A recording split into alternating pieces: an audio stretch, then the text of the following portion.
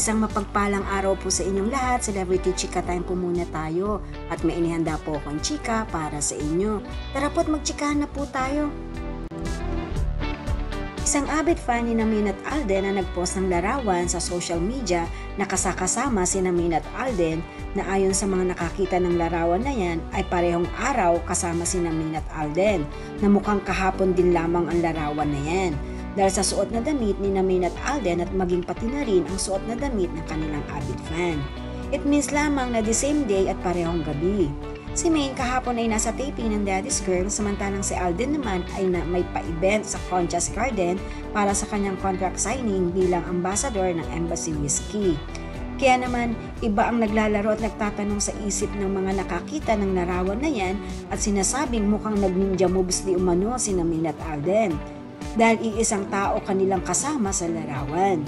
Na ikinagagalak naman ng puso ng mga maka-matured at maka-aldab kung totoong after ng kanilang showbiz commitment ay magkasama nga ang dalawa. E yan pa naman ang minimiti ng kanilang mga tagahanga na makitang magkasama ang phenomenal couple. Ayon naman sa iba, di umano'y the same day ngunit hindi magkasama sapagkat mapapansin sa larawan na magkaiba ang background ng mga ito. Si Maine nasa loob ng set ng taping ng Daddy's Girl at si Alden naman ay mukhang nasa labas. Na ayon sa usap-usapan sa social media ng ilang netizens, at sinasabing magkalapit raw kasi di manong location ng dalawa. Pareho silang along Quezon City lamang, kaya't parehong napuntahan di mano ni avid fan si Maine at Alden para makapagpakuha ng larawan.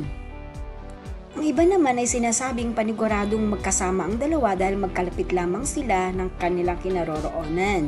Maaaring dinaanan ni Alden si Maine at sabay umuwi ang mga ito o kaya naman malay raw ba natin at kung saan pa sila nagpunta.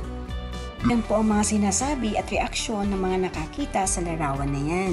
Yan po ang aking chika updates for today. Salamat po sa inyong panunood. Huwag po kalimutang mag-subscribe.